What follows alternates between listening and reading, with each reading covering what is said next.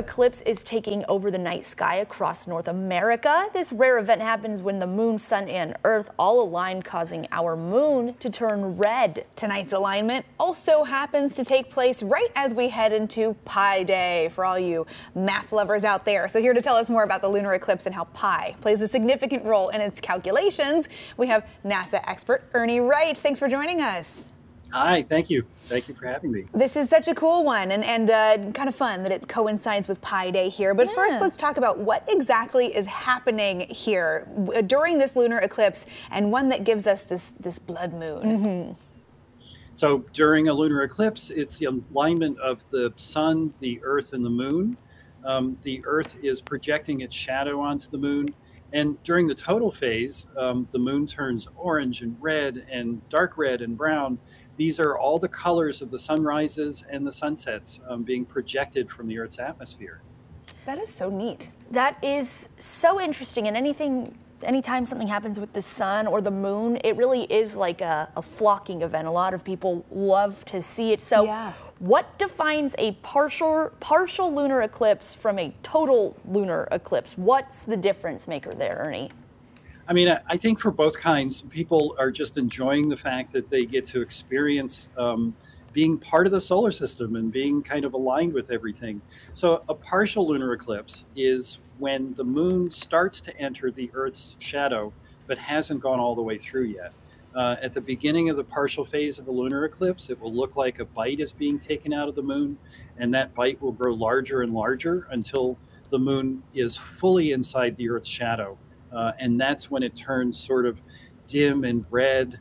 And that's when you get all those beautiful colors. But the great thing about watching the partial is that you're actually seeing the moon move through the sky and move through the shadow of the Earth.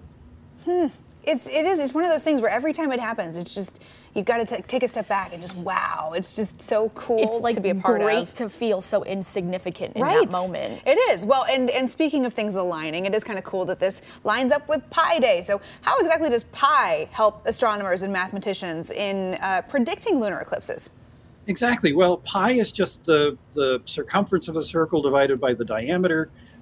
But when you calculate lunar eclipses, you need a lot of trigonometry, so sines and cosines and tangents. All of those play an important role in the math involved in predicting an eclipse.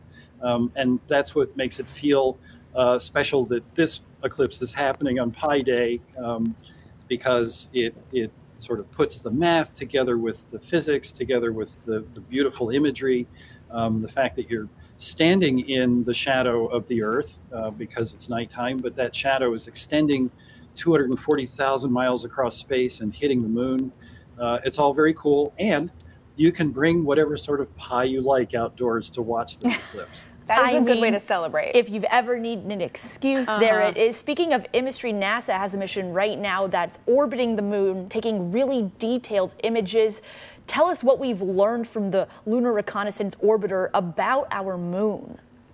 So Lunar Reconnaissance Orbiter has been in orbit around the moon since 2009. It's producing global maps of the color of the moon, which tells us something about the composition of the surface, and the shape of the moon, which tells us where all the mountains and craters are. The shape of the moon is what produces all the dramatic shadows near the terminator, if you ever get a chance to look at it through a telescope. LRO is also measuring the radiation environment. It's measuring changes in temperature, which tells us something about how rough different parts of the surface are. So basically, we're learning that the moon is a living planet. It's not the dead rock that we thought it was.